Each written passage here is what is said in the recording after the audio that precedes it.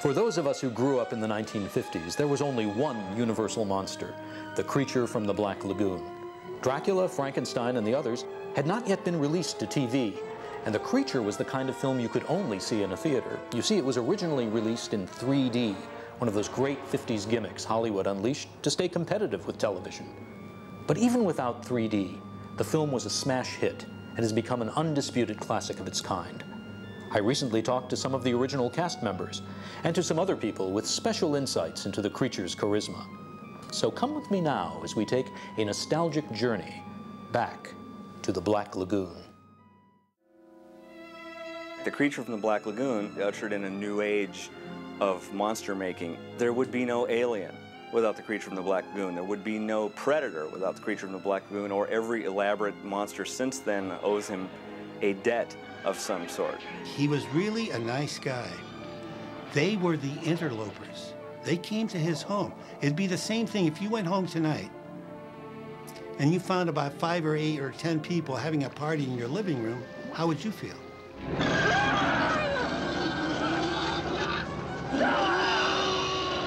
There is a poignancy to the creature that you think, oh, it's too bad. He's such an ugly creature, because he has something in him that longs to be better, that longs to be human, that longs to love, and there's something that touches our heart. Legends about underwater monsters are as old as recorded history.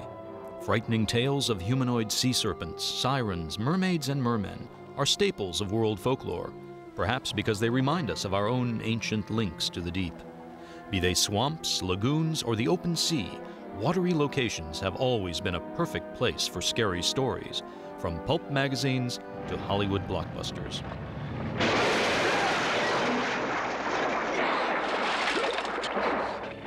But nearly a quarter century before Jaws took its bite out of popular culture, Universal Studios had already given the world another classic reason to stay out of the water.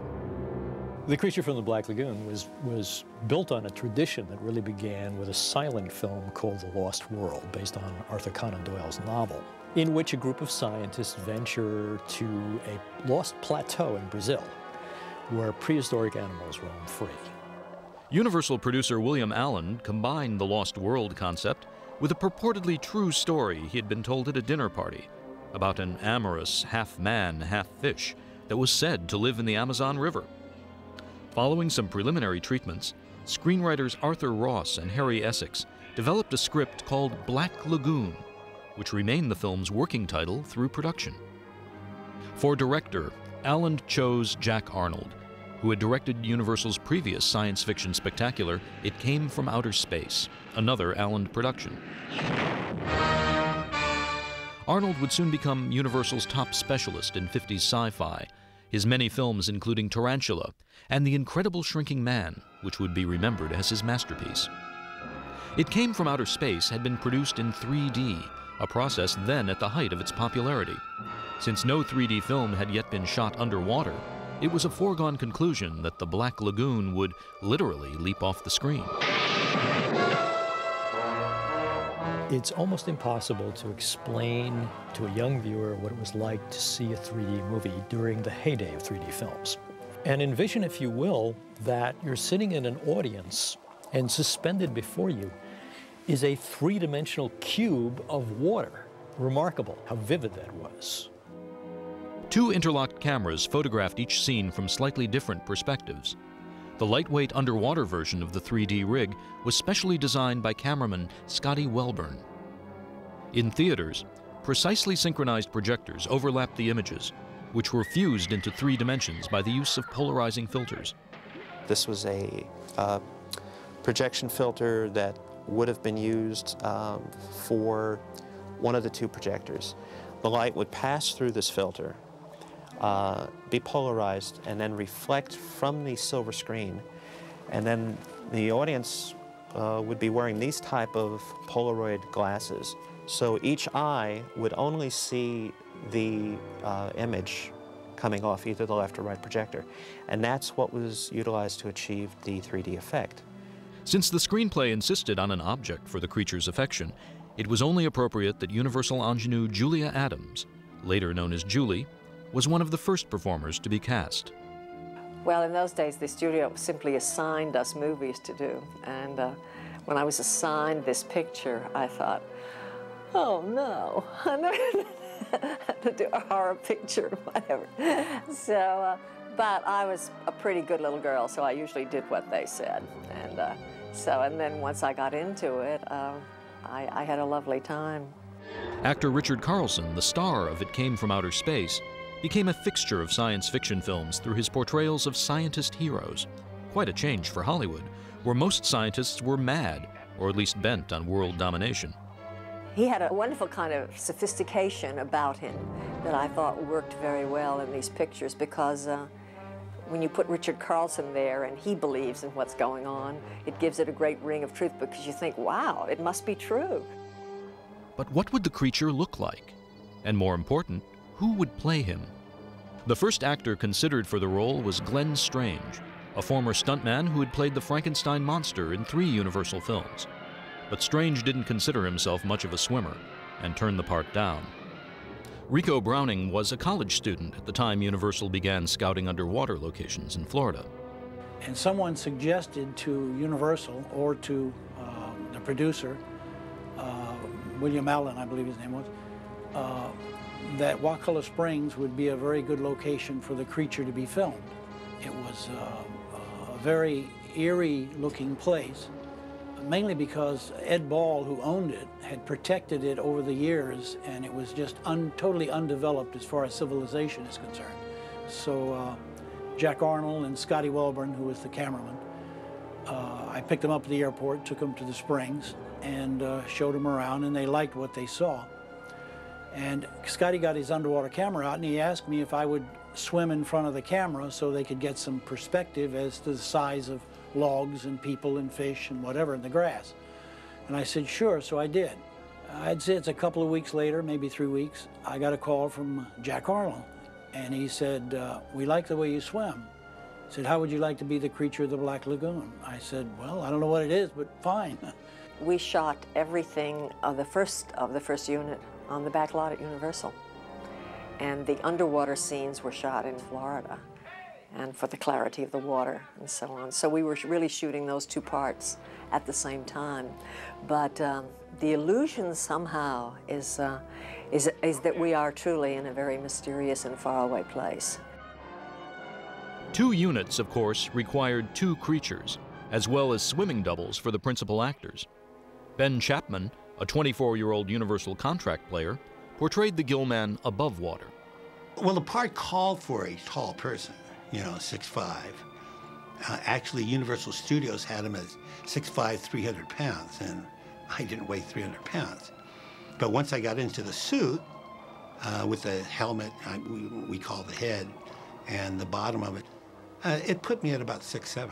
So it gave him a more imposing stature. Today, the creature's appearance is so familiar that it's almost a shock to learn that the original concept was very different. The head of the studio, Mr. Mull, Ed Mull, had a different vision of the creature. He wanted something that was a little like the Oscar figure, sort of eel-like, almost. It didn't have as many gills or bumps on that face or the head, and it was slicker, I would say. Not quite as busy as the final creature did. He's more streamlined, which is kind of a cool thing, but he does look, quite a bit different. He does have the fins in the back. They retained that and kept that pretty much. So they made it all up, and we tested it. They tested it in the tank there at Universal, and then the decision was made that no, it did not work. Now, I was told, there's nothing to back this up, but the sculptor, Chris Mueller, who did this, said he had heard later on this might become the female creature if they did that in a sequel. That they never did it, but this probably would have worked too. It would have been a nice little female creature, I think. Universal's head of makeup was Bud Westmore, who had replaced the legendary Jack Pierce. Unlike Pierce, Westmore supervised a large creative staff. Well, the look of the creature was created by Millicent Patrick. She was a gal that worked over at Universal and did a lot of designs for different films and stuff. And she actually came up with this little fella here. I think it was kind of her dream child. She loved him. It looked exactly like her sketches. I have a special interest in Millicent Patrick, mostly because she has been rendered so invisible by time. She clearly had a lot to do with sketching the concepts for the creature. All versions. She went on tour to promote the movie when it first came out because she was so photogenic. And she was such a good interview subject, and she was so talented. And I get the impression that her contribution was kind of buried by Bud Westmore. Westmore's construction team, headed by Jack Keevan and Chris Mueller, made full-body molds of both actors, on which they built a flexible exterior shell. And then they had different sculptors. They had a crew of about 9 guys that all worked, and one guy would work on the chest part, one guy would work on the arms, because, I mean, there's a lot of work here. One sculptor just couldn't do all of this. As far as the head goes, it was sculpted by Chris Mueller, a very fine sculptor. But I've always given credit to the person that put me together from the inception to the back lot, Jack Keevan.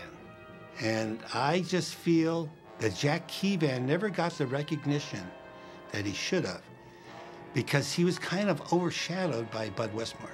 This particular head is one of the last castings out of the Ben Chapman mold, the land creature mold. And then my friend Bill Malone actually built and just reconstructed this whole suit, and it's exactly, I mean, almost every scale is where the actual suit was. Ben Chapman was here and thought this was one of his suits. I mean, it fooled him totally. The creature from the Black Lagoon suit is a big one-piece body stocking where they sculpted everything and put it onto the suit. And I had to watch my weight because I couldn't gain weight or lose weight, because then it would fold. So it took me 2 to 3 hours to get in and out because it has to be put in exactly right. They put me in a leotard, full-bodied, and then they would paint glue on the leotard and put pieces of foam rubber that was molded to see the texture of skin this creature would have on it. And sometimes when they would put the glue on, it would go through the leotard and it would start setting up and get very hot, and it would burn me in several places. I still have a little scar from one of them. Well, the underwater suit was different from this one, mainly because Rico Browning was a lot smaller. So the whole suit was built in smaller scale. They used pieces of this suit and scaled it down. In fact, you'll see this part in here. Well, on Rico's suit, that part isn't there. It's put together because he was smaller. Now, you never see them together, so you never see that. There are slight differences in the head, too, because like Chris said when he was sculpting it, both their heads were totally different configurations, you know. Like Ben's head was more round, I think, and maybe Rico's might have been more oval or which way. And so he had trouble getting the same end result. But it worked very close, and as long as you didn't see them together, you never saw it. But it's all foam rubber, so they could get, you know, movement out of it if they needed. They had a special head that they made up that made the gills flex when he was sitting, and you'd see this that kind of a thing, which they ran tubes up and had compressed air hitting in these things. They had bladders, and they would actually come out, but that was just for a head for that one shot where you saw him. They were originally going to build it so that I could wear a face mask. But when we attempted to do that, we found out the face mask stuck out much too far and you couldn't do it. And then we talked about using swimming goggles, you know, like this. I stopped that mainly because when you have the goggles on inside the head and water gets in, you have no way of getting the water out of the goggles. So I chose not to have anything on and just shoot it with your bare eyes, so to speak. Although some special publicity photos featured a brightly colored creature, the actual suit was much less flamboyant. Well, the original creature was this sort of a soft moss green, a very, very subtle color so that it picked up shadows, and it had the feeling of reality, of flesh really being there. And most of the recreations are too bright. They're much too vivid a green, and as you say, sometimes the lips are red, and they're garish compared to the original. In addition to the creature's elaborate costume, the film featured another eye-catching piece of specially constructed apparel, the heroine's bathing suit. Well, they wanted it to be a unique bathing suit. they didn't want to go to the store and buy one. And it was rather racy for its day because it was pulled up a bit at the thigh here. Now it's so tame, of course, but so that it had its own look. And it was always very difficult to get it on every day with the body makeup, so the body makeup didn't get on the whites. Naturally, they made 3 or 4. The underwater scenes were supervised on location by James C. Havens, while the Hollywood unit was personally directed by Jack Arnold. I had a lot of respect for Jack. We wound up the best of friends. But he was a tough director, a no-nonsense director. When I first got the part, I went up to Jack and I said, how do you want me to play him? He said, the only thing I don't want you to do is don't make a cartoon out of him. You know, clump, clump, clump. And he said, no, I don't want you to walk. I want you to kind of glide, because remember, he's a fish. He comes out of the water. So we want you to kind of glide. So one day I came into the studio and he said, Ben, I solved your problems. I said, how's that? Underneath of my boots that I used to put on, they had attached 10-pound weights, flattened out. Although production went smoothly for both units, there were some minor mishaps caused by the creature costume's restricted field of vision. I was carrying Julie in my arms through this cave. And she was, you know, slung over my arms with her head down. And I couldn't see where I was going, and clunk, I went wide into one of these artificial rocks. And I had no idea what happened. She started kicking, and they were yelling, cut. I can't say I was truly injured, but it gave me a bit of a start. You know, first of all, I'm freezing cold, trying not to have goosebumps, and then the bump. There's a famous picture that appeared in a newspaper of Dick Carlson, Dick Stenning, myself, Jack Arnold, and a nurse patching her up. We took a couple of hours off, and Julie was ready to go again, you know, put a little makeup on it. But she was a very professional lady. When Creature from the Black Lagoon was released in 1954, even the most die-hard classic monster fans were impressed. I didn't know what the creature was. I mean, I saw pictures of it. It looked like a neat monster guy. But I had no idea what I was really going to see. And when I went to see the creature, it was the days you could stay in the theater all day. I think I stayed there and saw it 4 times in a row. Creature's highly dramatic musical score contributed materially to the film's success. In addition to library themes, original music was provided by 3 composers: Henry Mancini, Hans J. Salter, and Herman Stein. Science fiction films have a requirement that romances don't have and crime melodramas don't have, and that is that you have to kind of get suckered into believing that these ridiculous events can actually be taking place. There is no link between man and fish, but you watch Creature from the Black Lagoon and you're convinced that, yes, somehow this happened. And you don't think about these things generally because the stories are well written, but you also don't think about these things because you get emotionally involved in the pictures. And emotional involvement comes in a large part in these films due to the music.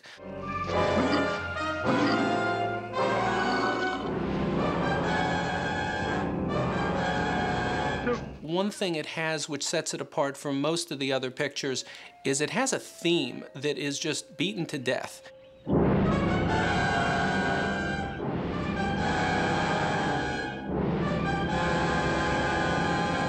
You can hardly get a single view of them without the theme sounding, and I think it sounds about 130 times in the picture. The other reason why there's a lot of music in Creature from the Black Lagoon is because there's a lot of scenes without dialogue and sound effects, and that's because a lot of the scenes take place underwater, and nobody wants to listen to bubbles for 20 minutes. So instead, we get wonderful music there. While dramatically effective, the use of a composite score was not the preferred method of working for most composers. And the composers were against this form of scoring. This is a very primitive form of scoring, going back to really the beginning of film music in the 30s. But they were obviously told from on high, if you're scoring this picture and we want to hear the creature theme every time. So they no doubt grumbled a little, and they did their job, and their job was to incorporate this very intrusive theme. It's not very musical. It's a very strident theme played on fluttered-tongued trumpets, which is really gets to your gut there, but they had to somehow incorporate that into their music every time they saw the creature. The composers were rather typecast, even at this early stage of their careers. Henry Mancini, even at this early stage, was known to be the person who wrote light music, not light in the standpoint of not good and not complex. He was a fabulous writer right from the start. But he wrote romantic melodies. He wrote playful melodies. Herman Stein was kind of a jack of all trades. Herman got main titles and end titles. He also got a lot of scenes that were devoid of dialogue and sound effects. He did the great swimming sequence with Julia Adams and the creature.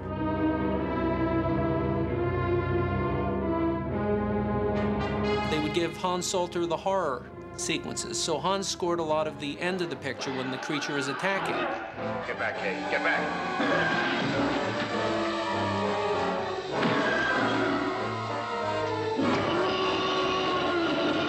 What I like about Creature's score is it's a marvelous patch job of a score.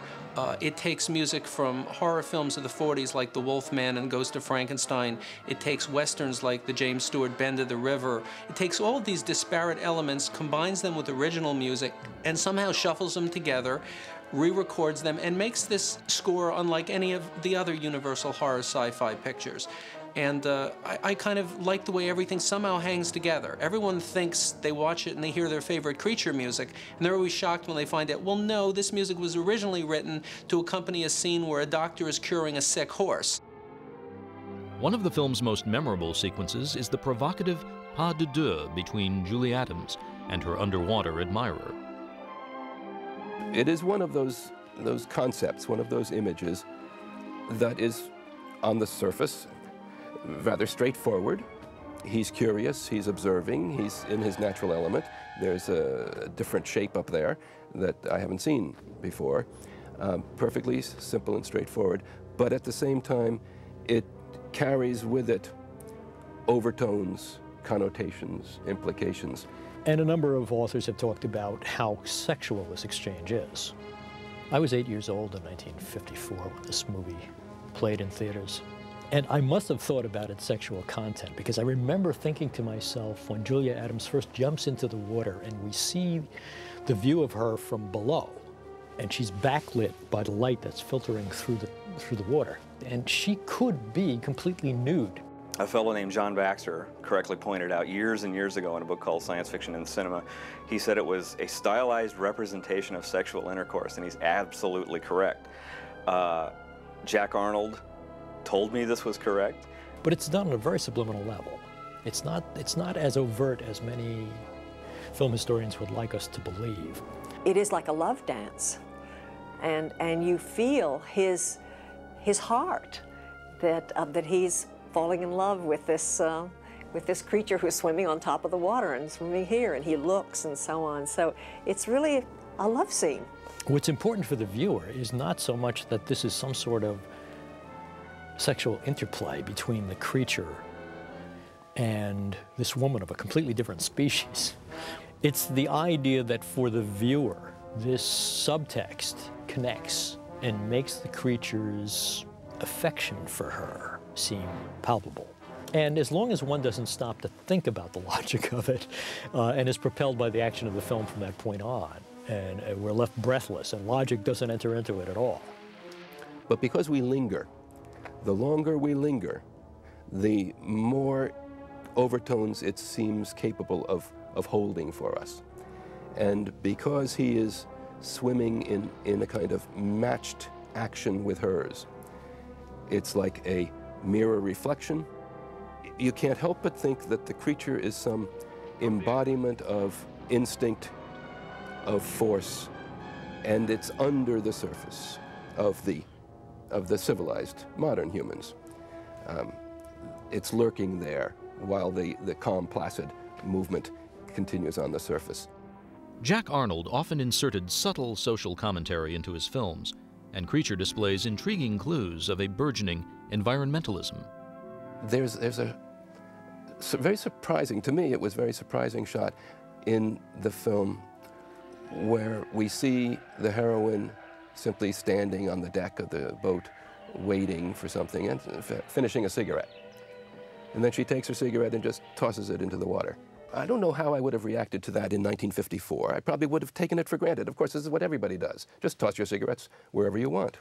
But I look at that now, and I think, go pick that up. And then the camera moves over and shows the creature looking up. Now, he's probably looking up at her, because he's had his eye on her for a little while now. But the way the cigarette links them, we have it appear as if he is noticing what she's doing to his world.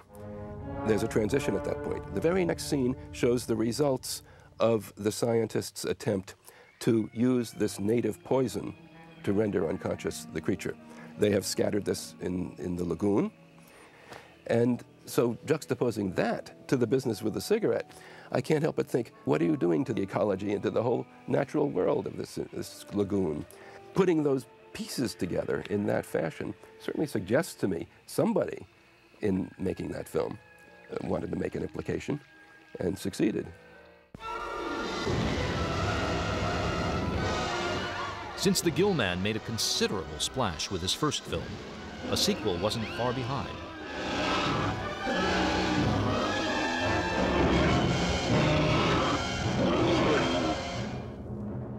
They bring the creature back to civilization.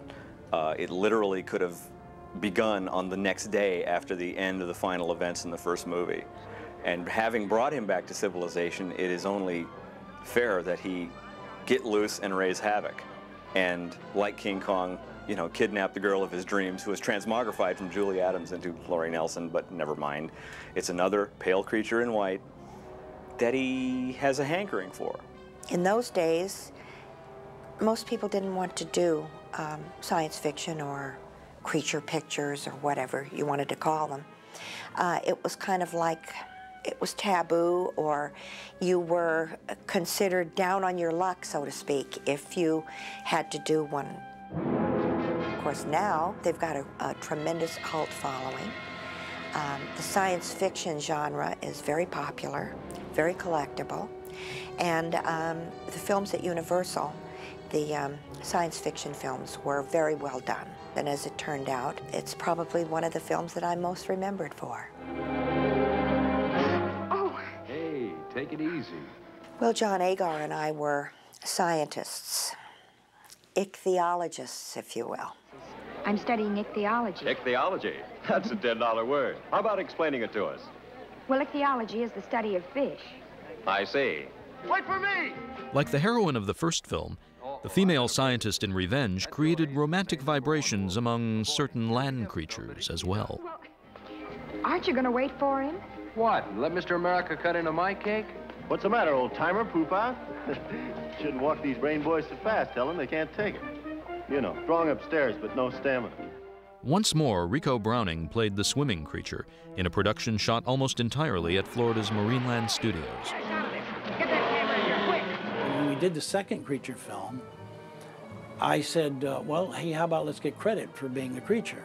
And they gave me a big argument and said, no, we'll give you a lot of publicity, help you get other jobs. And I said, no, I want credit, but they wouldn't credit anybody as the creature.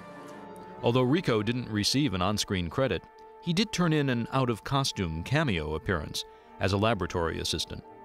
We just all got along great. It was kind of like a family. And John was such a super guy to work with. One night we had a big water fight at the motel and just about wrecked the place. Another unbilled cameo turn was made by a young performer who, later in his career, would never have to worry about the marquee value of his name, Clint Eastwood.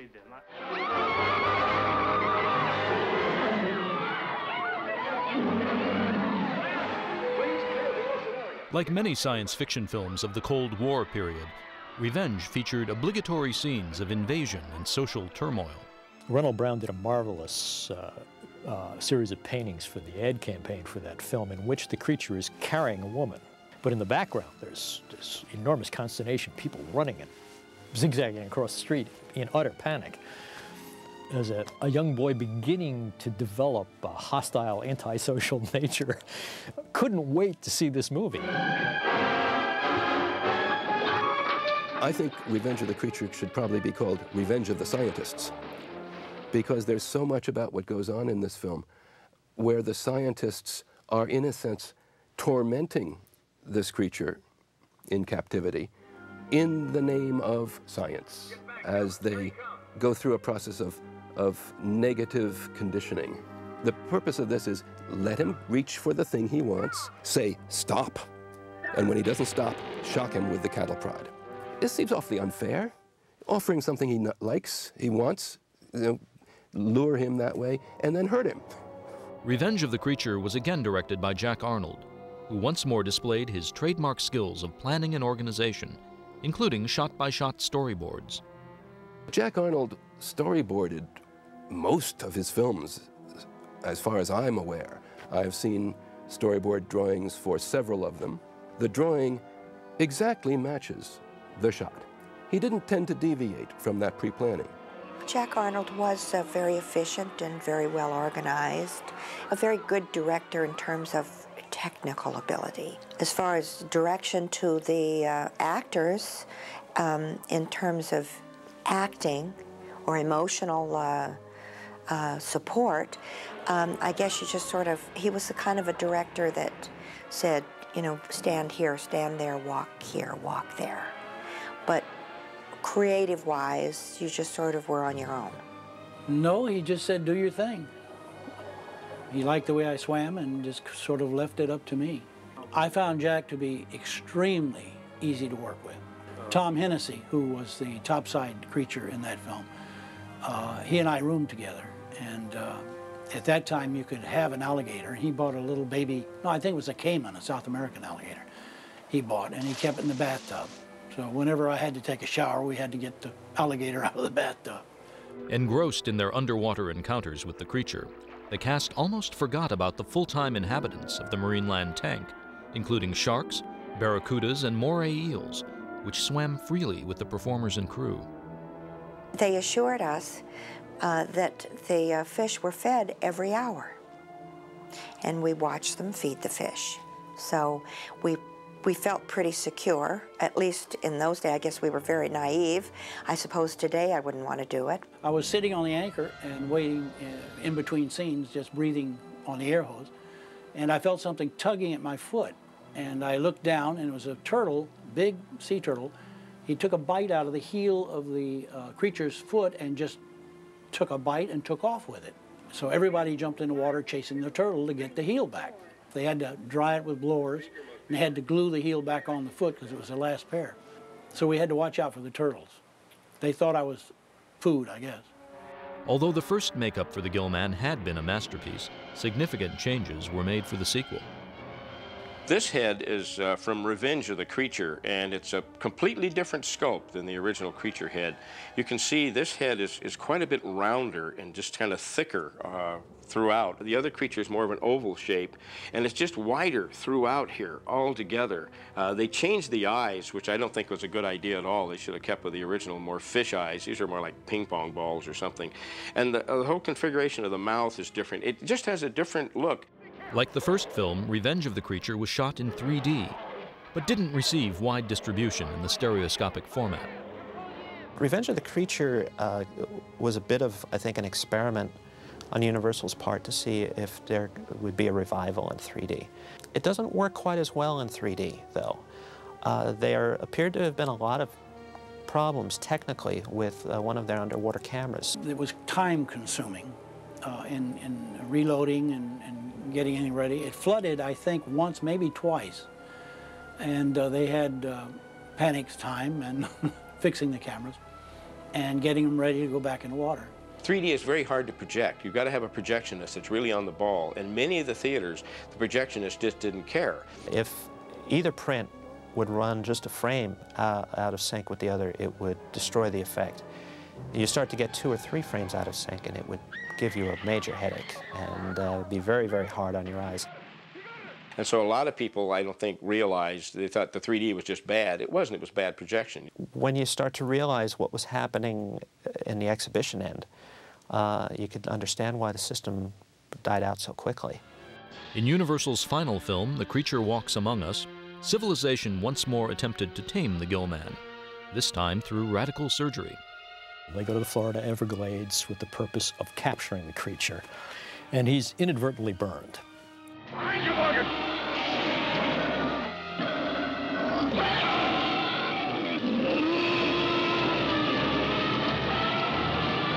In order to save his life, they perform emergency surgery.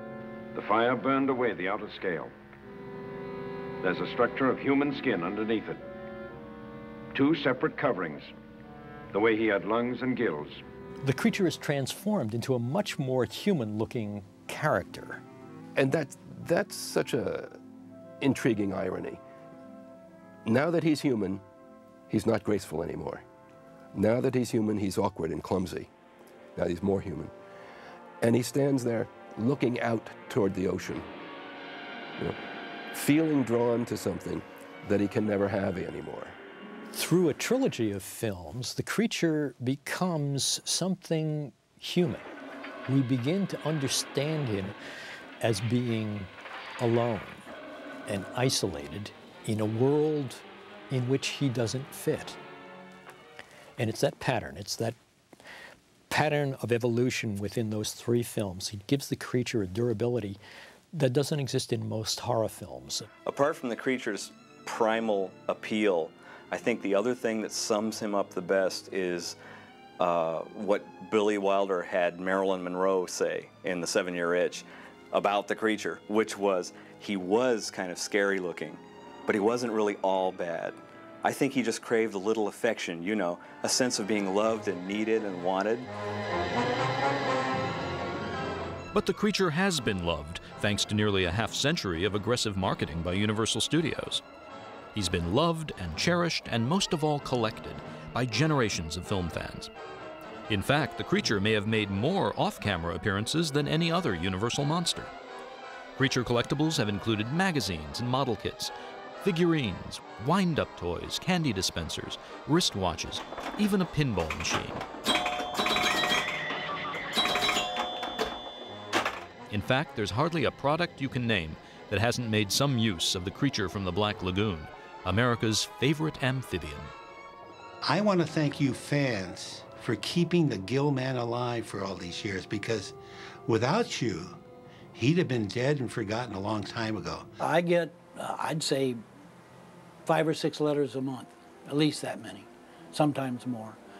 And people will send me pictures, you know, to sign, and they all have great things to say about the movie. I mean, they love it, and they were scared to death, and it's not as bad as some of the horror films today, and that it leaves something to your imagination.